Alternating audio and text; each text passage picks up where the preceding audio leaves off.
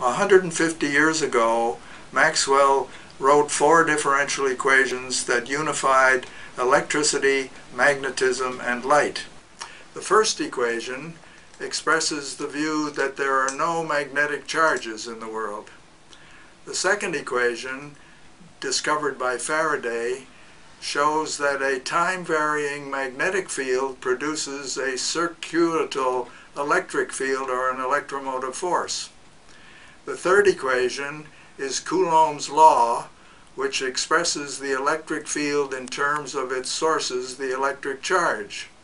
The fourth equation, due to Ampere and Maxwell, shows that the magnetic field is related to its sources, the electric current, and a time-varying electric field. Together, these 4 equations describe everything in our electromagnetic world, from light bulbs and radio to iPods and X-rays.